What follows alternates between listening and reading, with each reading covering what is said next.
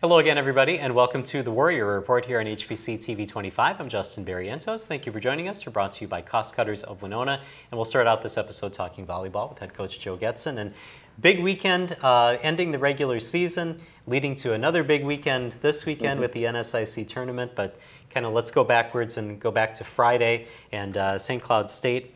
I guess a disappointing game, but you tell me your thoughts. Well, you know, anytime that you put yourself in a position that you can win and you don't take advantage of that, it ends up being a little bit disappointing. But, you know, as we talked with the team, as long as we learned from it and we could move forward, you know, it wouldn't be a complete loss, and we were able to do that.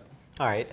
Tell me what happened during the match, because you won the first set, and then things kind of steadily went a little bit downhill. You had leads in other sets. We did. We were competitive throughout. I just don't think that we carried our composure and confidence is the way that I'd put it. You know what I mean? Mm-hmm. We talk about anytime doubt creeps in, it's an advantage for the other team. And St. Cloud, being the team they are, took advantage of that a little bit. And it wasn't like we weren't competitive. You know what I mean? I thought we put up good numbers. I thought we did really good things.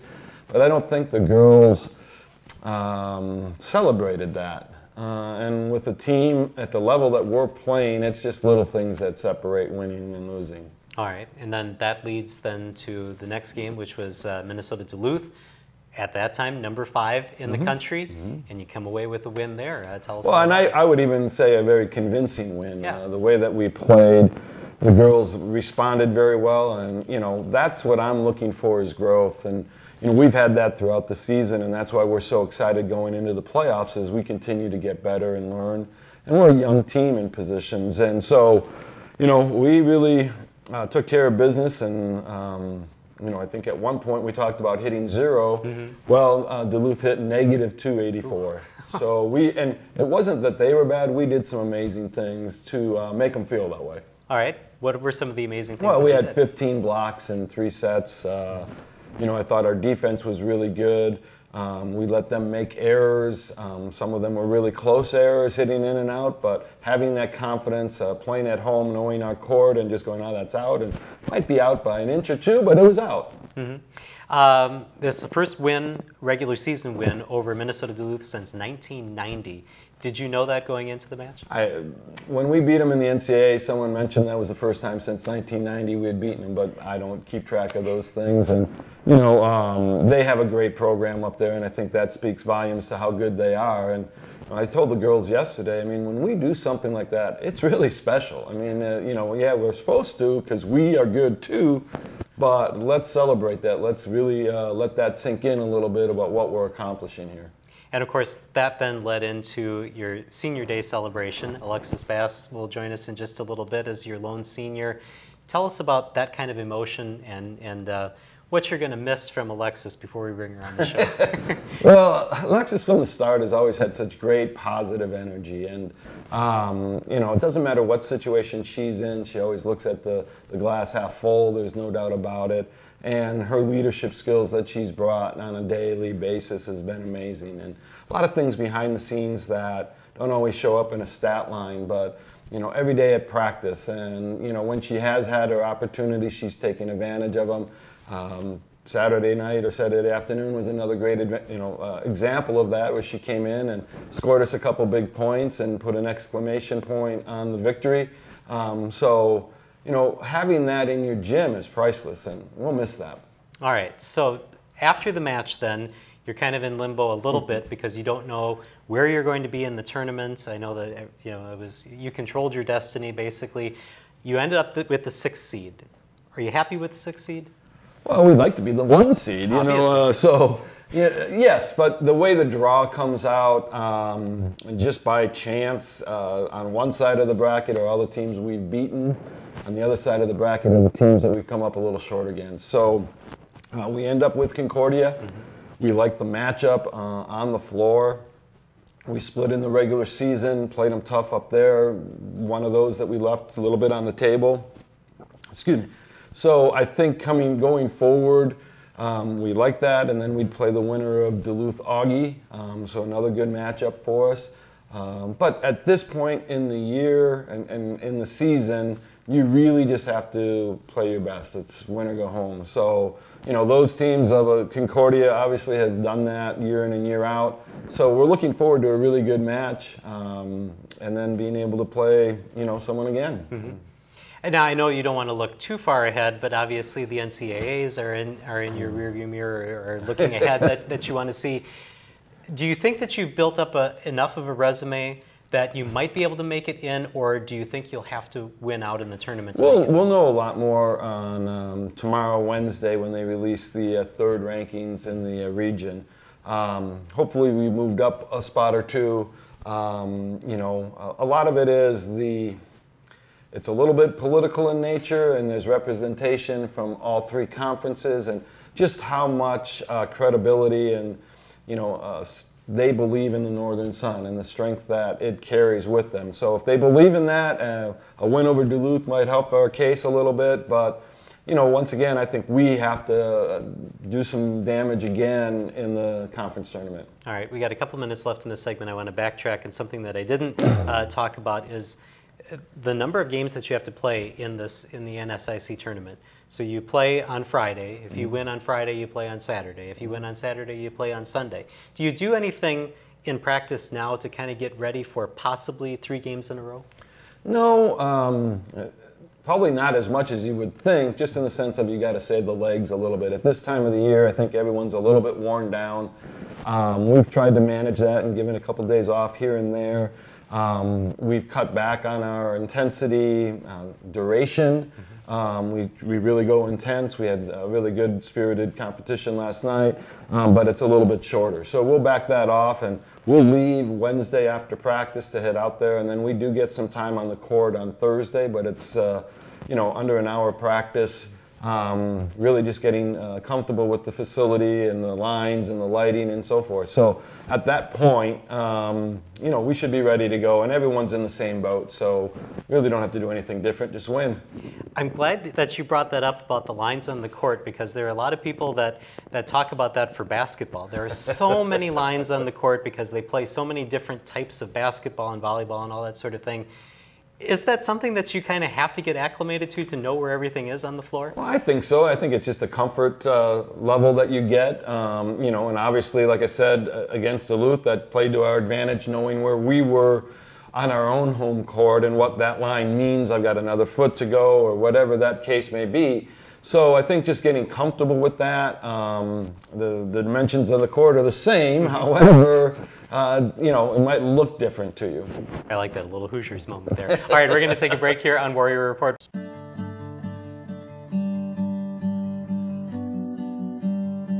Perfect.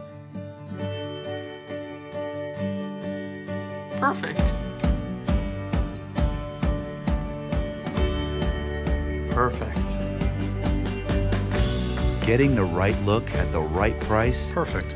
is always in style at Cost Cutters. Located in the professional building in the Winona Mall, 507-454-6030. And welcome back to the Warrior Report here on HBC TV 25. We're brought to you by Cost Cutters of Winona. Alexis Bass returns. Thanks for being here again. Thank you so much for having me. All right, as we said, you were the lone senior on this team, so we'll start kind of at the end here. Saturday, you had senior day. Tell us all about that, about the win and then the celebration afterwards. Yeah, oh my goodness, what a day. It was for sure really, really special. I mean, from celebrations to a sweep that we had. And we knew that was a priority going into Saturday, especially after Friday, and that we just wanted to come in and dominate. And so we did that, and I think every set we went ahead and we got better as a team, and we built what we needed to do, especially that's huge momentum and confidence going into postseason, and that way we can reach those goals. And then I also knew, just kind of going in, it was going to be an emotional day. On Friday, I was so caught off guard in one of our timeouts. One of my teammates looked at me and said, "Oh my goodness, Red's here."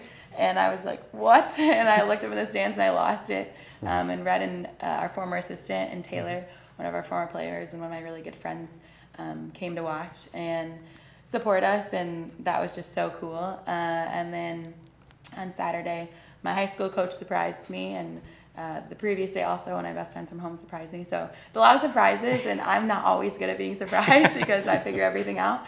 So it was really pulled off in a great way. And then at the end of our match, thank goodness, hold the tears for the end of the match, my sister had made a video and reached out to Coach, which was really special because I knew that she was finishing up her conference games down in Nashville and that she couldn't be there. But once her face popped up on the screen, I lost it again. So it was really special just to be surrounded by so many friends and parents and supporters over the past 4 years. And something that was really special was getting in on that day and coming in, and right when I went in to serve, all the fans just went crazy, and I had to break character. I couldn't help it, like crack a smile on my face. So just feeling that support and love, like undying all the time, was just really, really special. So something that I'll for sure remember always. All right. Well, you heard what Coach had to say about kind of your legacy with Warrior Volleyball. Your kind of reaction to what you heard. Yeah, I mean, he knows, like, we talk a lot about, too, just off the court, presence and the importance of that. And I just really hope that that leaves an impact on the girls and that they continue to do that. And it's really important to me, like, just to make the most of every day and enjoy all of it, because realistically it is going to come to an end super, super quick. And looking back and thinking, even when I see kids on campus go around for tours, I'm like, gosh, that was 5 years ago. I feel so old. But it's just really important that you come in every day with a mindset that we get to do that, and that's something, a mindset we've had this year to change that, and knowing that volleyball is a gift that we get to play it, and not everyone has the opportunity. And so it's really special that we get to do it together as a team and with some of your closest friends. So making sure that I can impact and influence any way possible is what I've got to do to put our team in the best position possible, especially reaching our goals. Here we are in postseason, and we're in the most perfect spot that we could be. So really excited about it. All right. So aside from Saturday, looking back on your Warrior career, your whole volleyball career, what are some of the things that you're going to remember most? Is it games? Is it practices? Is it off court with teammates? What do you think you'll remember? Yeah, I mean, I think you're gonna remember, you know, those moments you made the big plays, or moments that you had. There were really special things, whether it's on the court or in practice. But I think the things that you're gonna remember most, and I remember hearing this a long time ago, was, you know, someone's gonna remember how you were as a teammate versus, yeah, those plays that you made. And so I think I'll just take away a lot of the lessons that I learned, and growth and just adversity, because that's something that I think athletics inevitably teaches you, through injuries and through hard losses, or even big wins and things that you need to change. So I think it'll for sure be the friendships that I've had and created, and just all of the memories and lessons that I've learned and growth. And I mean, I think early on the season, Coach and I had a meeting, and we were laughing about, like, oh, you've done a lot of growing, and I'm like, I sure hope so. And so I think just all of that. I mean, Winona has given me people, and I think people make the place, and that's something that I'll take on with me forever. And volleyball has been a part of my life for, what, like 12 years? So that's going to be weird that closes, but I had one of the track coaches, his wife plays in the league here, and already was like, hey, you want to do a league? And I was like, oh yeah, volley's not over. I may be retired for, like, you know, officially, but recreationally maybe not so much. So volleyball won't leave me and my family, of course, because Kaylee's still playing. But for sure, just all the lessons that I've learned. It sounds so cheesy, but it's so true. All right. Well, thank you for joining us here. Congratulations on a great career, and good luck this weekend. Thank you very much.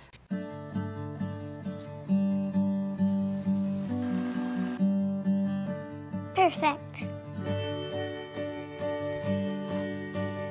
Perfect. Perfect. Getting the right look at the right price. Perfect. Is always in style. At Cost Cutters. Located in the professional building in the Winona Mall, 507-454-60. And welcome back to the Warrior Report here on HBC TV 25. We're brought to you by Cost Cutters of Winona. We'll focus on women's gymnastics. Becky Rolbecki joins us. Thanks for being here today. We're very happy to be here. Let's start, since it's been a while since we've talked gymnastics on the program. Let's start with the wrap of last year. Tell us a little bit about how things went last year. I know that you had an All-American, excuse me, last year. So tell us how things went last year. Last year was a growing year for us because the class before was huge. We had the powerhouse with Ebony Jackson, the national all-around champ. She was in the class that graduated. So the last year's team had to find their own footing and find their own identity. And it took us a while, but by the end of the year, they really figured out that they were a very capable and quality team. And we were scoring really, really well at the end and had really found our groove. So that group of kids is basically all back and intact for us, minus a few. So we don't have to have that this year. We have a good foundation of believers, and they know that they are capable and that they can compete with everybody. And you were kind of adapting to a sort of new home, I guess, because they kind of walled off that one part, and so you kind of had a space all to yourself for the first time maybe ever. Tell me a little bit about that and what it's like to kind of have that space now. Moving into that gym has been the best thing for our program. It is such a godsend. We are so happy to be on campus. The kids feel like they're part of the whole athletic program. The connectivity that we can have now with other athletes is very good. The environment itself in the gym is fresh, it's clean, it's everything that we need as far as equipment and space. So we are super grateful to Dr. Olson for getting that space for us and for the support of our administration as well with Eric Show. It is a wonderful place to be in, and the kids are feeling better about themselves and the program because of it. And for recruiting purposes, it's win-win. Mm-hmm. The kids walk in and they see this great, beautiful, nice gym, and they're like, I want to go there. You have a great space. So, I mean, all together, it has made all of us feel more inclusive and more important and more engaged in all of athletics at Winona State. All right. Let's talk a little bit about the gymnastics program in general, because I did a little research just to refresh my memory on what gymnastics was. There are only 4 NCAA gymnastics programs in Minnesota. University of Minnesota, Hamline, Gustavus Adolphus, and Winona State. Right. And because of that, you have to compete in the WIAC. So tell us a little bit about that. Well, we did Division II for many, many years, and I was in the time when we did the transition to the WIAC and Division III. And I found that competitively, there's no difference. I mean, the D3 programs are just as strong as the D2 institutions that we went against. The nice part about being a part of the conference with schools that are more local is we feel like we have involvement and engagement and a sense of identity with each of the teams. So we get to know one another, we get to know the coaches, and we have a sense of belonging. So I think in all, we're still competing at the level that we did when we were D2, but we are able to have some camaraderie with the other teams. And so I think that's very good for us. Okay. Walk us through a typical year in gymnastics. So you're about ready to get ready with the season for this year. What do you do kind of in the off season? How much contact can you have with the gymnasts? What do they do on their own? The gymnasts are responsible in the off season to take care of their own conditioning and skill development. We have a 19-week rule with Division III, so we can allot whatever 19 weeks from coming back from regionals that we can use for training time. So the kids are at school for a month usually, and then I get to start coaching them usually the beginning of October. And then we go till Christmas break. Then they have 2 weeks off, and then we come back, and then we kick off the start of our official season. But fortunately, we have an inter-squad that we do with lacrosse every year, and that allows the kids to have a more finite point where they're not waiting 20-some weeks before we're competing. So it makes it much more exciting and much more easy for me to push and ask more of the kids, because December 6th, we're going to have our inter-squad, and they've got to be ready. So it is really a fun place to just get out there, see what we have. It doesn't cost us anything. You know, we can see how our freshmen respond to competition, and everybody else gets to prove themselves or decide, hey, I need to challenge myself more. So that's one of our favorite meets, because it's our land of discovery. Who are we this year? And what are we going to do with it? All right, and that's at UW Lacrosse, is that correct? It'll be here this year. It's here. It's here this year. Okay, very good. So we rotate every year. Okay, and that's December 6th, so people can check that out. All right, so let's talk about this year's team and then what people can maybe see on December 6th. As you said, you kind of bring almost everybody back. I think you have 4 or 5 freshmen this year, and you had 4 that were on the team last year that are not on the team this year. Kind of give us an overview of what you have this year. We're a much better balanced team than we usually are. For the first time ever, we are top heavy on the senior side. which is phenomenal. There's 7 seniors that will be graduating, who are an integral part of what we're doing with the program. But to have that leadership and that knowledge, and this is how it works, and being able to reach out to the freshmen is really a nice thing to have. So we're nicely balanced. We have 6 new freshmen coming in. 2 of them are all-arounders, which is unique. It's a hard role to play, that you're capable in all 4 events to compete at the upper level. So, and in the middle we have hungry sophomores and juniors that are eager to take a spot as well. But this year is going to be a fabulous year for us because we are so deep in each event. We've never had this luxury. We're always short on vault or bars or, you know, floor last year. We're like, get out there if you can do anything kind of thing. This year we can go like almost 10 to 12 deep in each event. So we've had kids in and out with different injuries, and we're still putting up on our show days, which we do privately on Friday. We're still putting up 9 and 10 quality routines, and I look at the squad and I'm like, every one of you can compete at the top level. So it's going to be really hard for me come competition season to pick who should be in that day. I can put 6 kids up on each event and then 2 exhibition. Okay. But so there's 32 spots, and we have kids that can fill those spots, and I won't know which one to pick. I mean, basically, it's just going to be who can be more consistent, who's showing more drive and determination that week. So I expect our lineup to be very fluid this year. The upperclassmen aren't guaranteed their spots, except a few that are very solid, because the freshmen are challenging. They're hungry. They want a spot. The middle sophomores and juniors are, hey, I did this and this. No, I should be more prepared. So they're really pushing each other to excel. So we're going to do some really fun things this year, because everybody knows that, hey, this is a group of kids that can take us somewhere. And we just can't wait to see what's going to happen, because we are going to be good. And how many home meets do you have for people to come and watch? After the inter-squad, we have 3. Okay. So it's pretty limited. We only see the conference schools and then trade off with them, and then we do one travel meet every other year. So we're going down to Centenary in Louisiana this year for our travel trip. We're excited about that. It's a nice fun trip for the kids to take. Builds a lot of team camaraderie as we travel together and do that. And we like going outside of this region because the scoring is better. The Midwest scoring is a little tough. They tend to be much more picky about things. So if you get outside of this, it tends to bring a better score for the same equal performance. So it'll be a fun trip for us. All right, we have less than a minute left to go, and I have to mention this because at the end of next season, the national championships are going to be hosted by Winona State. How exciting is that for the program? That's a fabulous opportunity for us, and we've wanted to do it for several years, and the stars never aligned right with the right people, with the right administration, with the right, group of kids.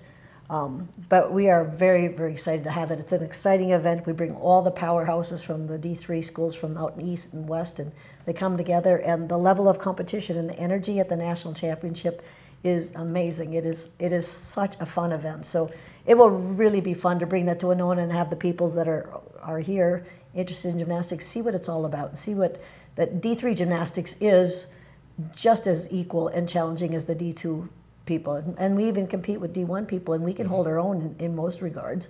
So we're quality. We're a good team, and we compete with the best. So, and then you bring all those powerhouses together. It is a fun atmosphere. So I'm hoping that the community will come out and check it out, because it's probably a once in a lifetime opportunity. I mean, you don't get national bid very often. Yeah, so good. Yeah, we're excited about that. All right, we're going to take a break here on Warrior Report. When we come back, Hannah Norman will join us right after this.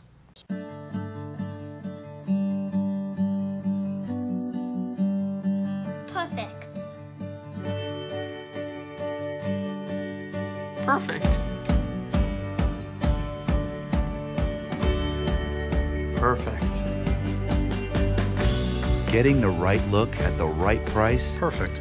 is always in style at Cost Cutters. Located in the professional building in the Winona Mall, 507-454-6030. And welcome back to the Warrior Report. We're brought to you by Cost Cutters of Winona. Hannah Norman is here. Thank you for joining us today. Thank you for having me. Now, you're a senior on the Warrior team, but you kind of battled back last season from injury. Tell us a little bit about what the injury was that you had and what the recovery process was. So I've torn my ACL multiple times. 2 of them were in high school, so getting a spot on Winona's team was pretty huge for me. And then experiencing it again, it was really unexpected and it was really random. But so I tore my ACL and then a couple other ligaments in there, and so I know how to do it. I've done it before. But having the athletic training program and the support of a coach and a full team behind your back compared to the other 2 times was amazing, and it made it so that I was 100% in for committing to the team and coming back for it for last season and this season, and which was the best decision I've ever done, because a lot of people question you saying, are you really going to keep doing that to yourself? So just coming back with the support of Winona and Becky and my whole team and our training program, it was honestly the best experience ever, because it's one of the hardest recoveries. It's not fun, and I don't wish it on anyone, but it makes you so much stronger, and you realize how much support and love you have here. So how much work goes into that? I mean, what are some of the things that you have to do in order to heal that injury and to get ready for competition again? Well, you have the major knee surgery, and then you wake up and you can't even move your own leg anymore. And then I was restricted on crutches for 6 weeks, and then I couldn't use any hamstrings or muscles until 10 weeks. So my leg became like the size of my arm, and it's like really defeating seeing that. But I went to the training room every single day, and I did 1 hour to 2 hours of therapy with my trainer, and I would go into the lifting with the girls every day, and even though I can't do everything that they do, I would get on the leg press machine and I would burn the sucker out. And then I'd go to practice every single day, and I'd cheer everyone on as loud as I can, stay involved, which honestly, sophomore year when I tore my ACL was one of my favorite memories of college, because I was so in tune with the team and working so hard every single day. And then slowly, after 4 months, you can finally try to run, and then you can, at like 5 months, I got to do a handstand again, and it's just, you realize how much you miss going upside down, because I've done it my whole life. So it's honestly a fun recovery. It's really challenging because you lose all your muscle and things don't work like they used to, but the challenge is honestly kind of fun. So last year you were able to compete in 2 meets on bars. What was it like to be back in competition again, back out with your teammates, and did you kind of have the same kind of butterflies you had the first time that you participated in gymnastics? So I actually competed the whole season in exhibition because Becky believed in me, and I did not expect that at all. I didn't even have my parents fly to a meet, because I was like, oh yeah, this season I'm just going to try really, really hard. Maybe I can get an exhibition meet at the last meet of the season. That was my goal, but I was in exhibition in the first meet against lacrosse, our inter squad, in December. I remember going home and telling my parents, oh my gosh, I'm competing. And they're like, no, you're not. I don't even know you're going upside down yet. I'm like, yeah, I am.